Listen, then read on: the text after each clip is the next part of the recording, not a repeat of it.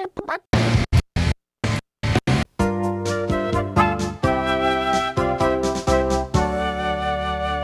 don't know how Dawn did it. I think what she did is she predated the forums on either July 1st or July 2nd in Murfreesboro, Tennessee, so we could officially have our SR2 number, which in Tennessee, that's like your tax ID number for your company.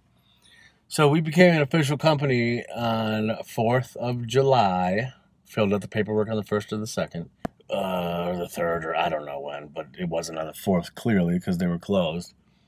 And so we predated, signed the paperwork, and we got it so that our birthday was 4th of July in the year 2000. So Barefoot's 20 years old. Big fucking deal. Barefoot and Independence Day. See why we wanted it on our birthday? I was going to make some stupid-ass self-congratulatory video, but I don't give a shit. Here's some crap we've made in the past.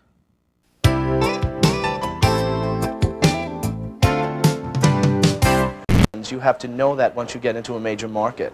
So I think the best thing for somebody who has aspirations in this area to do would maybe to try and find their local advertisers, break into the business slowly. Then that might be an advantage. You're used to being uncomfortable for hours on end. The lowest 2% are considered to be retarded.